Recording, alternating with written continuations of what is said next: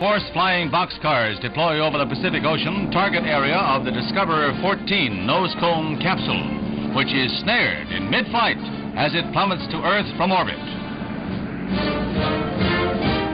The mid-air recovery at 10,000 feet is the second recovery of a man-made object from orbit. Shortly afterwards, Russia announced the third successful re-entry of a nose cone carrying 2 dogs and some rats and mice. Dramatic strides by both sides in the space race give promise of major developments in man's efforts to actually send human explorers into the far reaches of the solar system. America's Man in Space and satellite research programs mark continued and significant achievement, exemplified by a sky now filled with American moons.